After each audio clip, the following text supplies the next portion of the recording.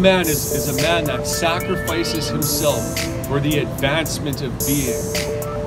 And that is what happens in the biblical story of Christ when he's on the cross and he says, God, why hast thou forsaken me? But to allow God's will to be fully manifested within a single human being. Nobility cannot be pushed beyond that. Live your life harmoniously with a righteous God.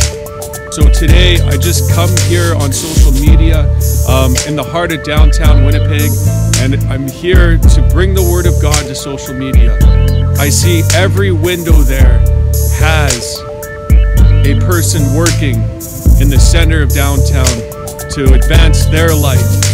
God, we pray today over each cubicle and each person that is working here in Winnipeg, Manitoba, and that we lift them up as children of God, and we put them into your hands today, God. May the Spirit of God blanket and cover downtown Winnipeg.